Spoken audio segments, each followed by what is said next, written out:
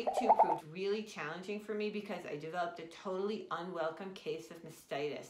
The bottom of my left breast was very red and swollen. Actually, the pediatrician noticed it when she saw me trying to breastfeed, and she was like, whoa, what's going on there? I hadn't even noticed it. There's a wonderful lactation consultant called Mercedes in the NICU.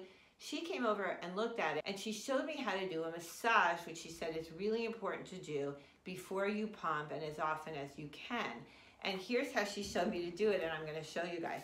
She told me to take your fingers and put them on the bottom of your breast and just sort of push up like this, going around the breast. Take your fingers, and then here, to gently push down here to stimulate the breasts. And then also I started doing something like this, just like a rolling function.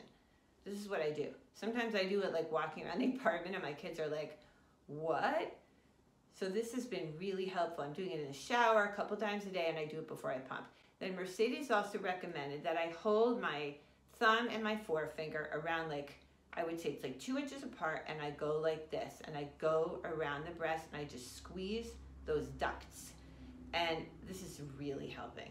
So try to do this for a couple minutes before you pump or before you breastfeed if you feel like you're getting some sort of like over stiffening of the breast, or you feel like you could be developing mastitis, or even if you're just trying to work on your milk supply.